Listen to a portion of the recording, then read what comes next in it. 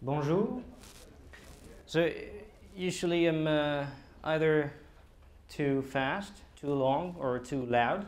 So hopefully this time will be good. Yeah. So today I would like to talk to you about the discovery that we've made and that we think changes our conception of early arthropod evolution quite profoundly. And that illustrates some of the earliest body plans in mandibulates, which is the most diverse and abundant group of animals.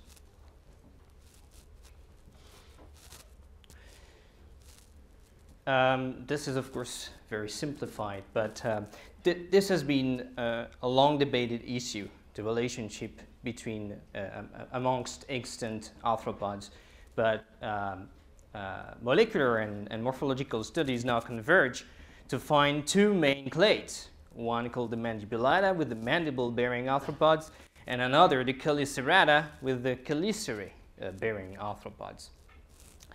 And the problem is, in spite of this congruence now with the extant material, and despite the fact that we have an abundant fossil record of arthropods in the Phanerozoic and especially in the Paleozoic, the origin of the body plans remain quite problematic, poorly, if at all, documented. There's lots of fossils. For instance, we can think about Xiphosaurans. They can already be placed in the crown groups, but for the origin of the body plans, we still lack evidence. And for instance, we hardly can tell what the first mandibulates look like. Instead, a lot of the Burgess-Shell type, a lot of the fossils from the Burgess-Shell type deposits in the Cambrian have been placed in the stem to both of these clades. And those groups include trilobidomorphs, the megacarons, which have been presented by Caron earlier as early chelicerates. I would say this is indeed controversial. In recent phylogenies, they have been rather found as stem to both of these clades. And those so-called bivalved arthropods. And so, interestingly, these bivalve arthropods, since they were first described by Walcott, and even later when they were described by Derek Briggs and Whittington, they have been compared to crustaceans, and they were thought to be related to crustaceans, but most recent authors recently have placed them much more basally in the tree of true arthropods. Yet, most of their cephalic head anatomy has remained unknown so far. This is pictures from Marble Canyon. So this is a site that we discovered in 2012, and that has yielded new species and new genera 40 kilometers away from the original site of the Burgess-Shell. That's called Marble Canyon. That's yielded spectacularly preserved specimens. And you can see here the view from the site, and Joe Moisuk and Robert Gaines looking very studious, and Jean-Bernard and myself with our favorite jackhammer here. And this is one of the slabs that you can find in Marble Canyon, typical slab. You have here a large Lyon collie that's called Yawunik. And you have those two specimens here with two large valves. They're also quite large. And here you have the trace of a jackhammer here. Usually it goes through the fossil. So yeah, this is the general aspect of this bivalved animal. For some of you, it will remind of Brachiocaris. We'll talk about that later. So you can see those two valves, multi-segmented body, caudal rami, exopods here, and those very large claws at the front here. So those claws are very specialized. They're, the first piece ends in two claws here. This one is recurved. And here and there's a peduncle that I call manus. And for some people that are familiar with this terminology, it's a terminology that we usually use for crustaceans. And there's a reason for that. For the reason that I'm using that is because we think this is a maxillipede, and you will see why. So this is an important specimen preserved in lateral aspect, and what's fantastic about this specimen is that the left valve is still preserved on top of the appendages, which means that if you prepare this specimen, you can reveal the appendages underneath and you can count them. And this is very important, of course, to understand the anatomy. And you can see a big difference between the posterior exopods, which are broad and flap-like, and those strong features here, which are very well-developed endopods at the front. And you can see here, those endopods are very stout, very well-developed, and distally they have 2 pairs of also well-developed claws.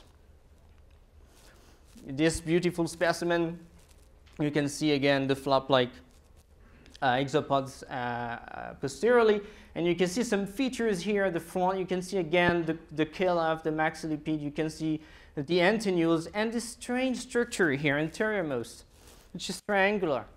And this is another view here, and this is a structure that is anteriormost, and we find that in this new species, it is right in front of the mouth.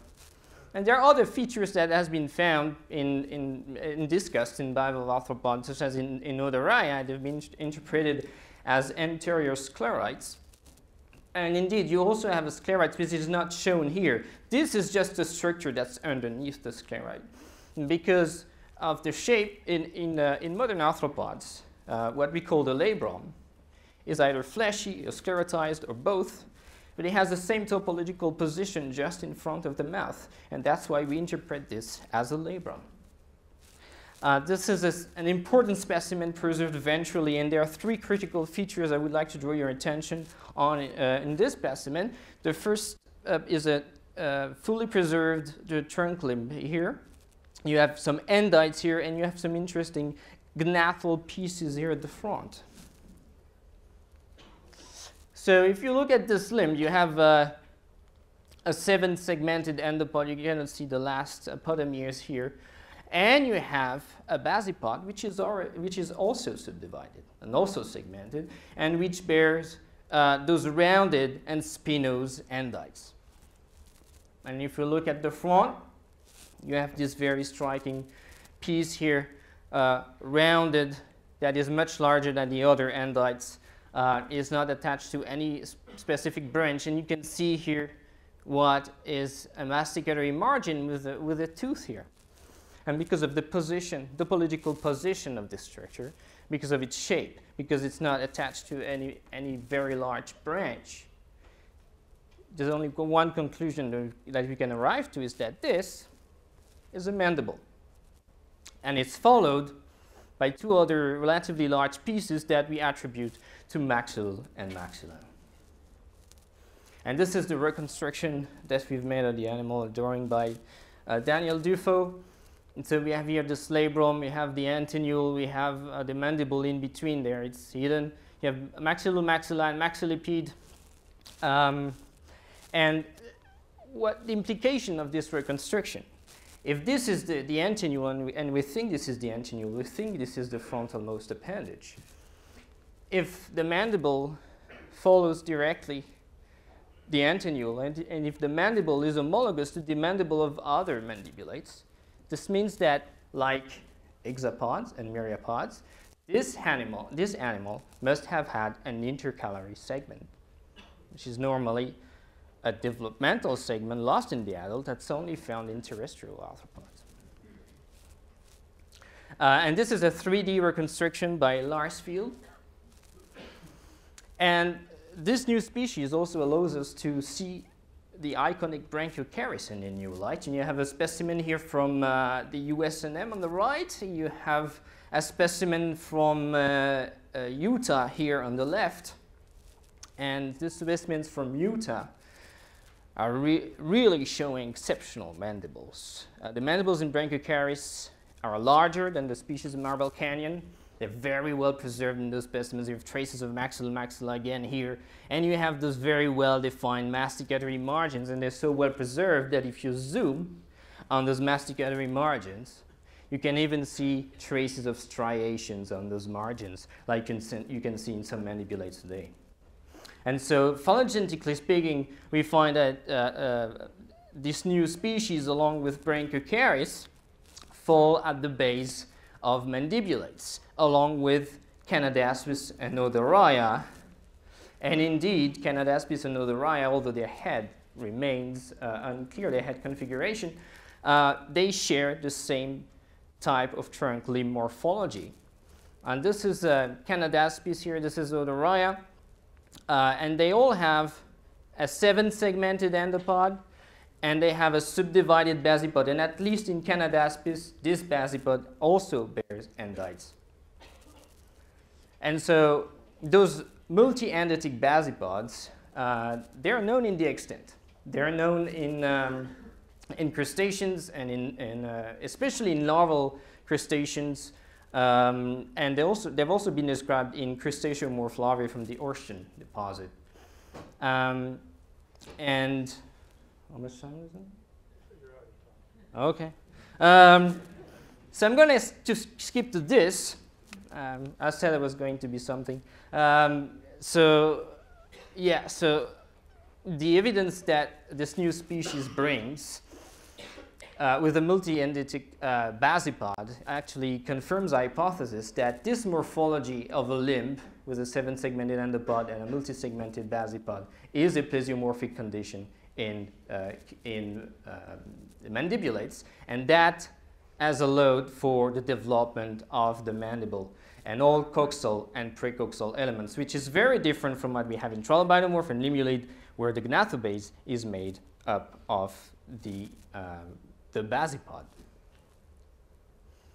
And so there are other further implications of this, and one of them is that fusionoids and eutycarcinoids in our phylogeny are also moved to the base of the mandibulate clade.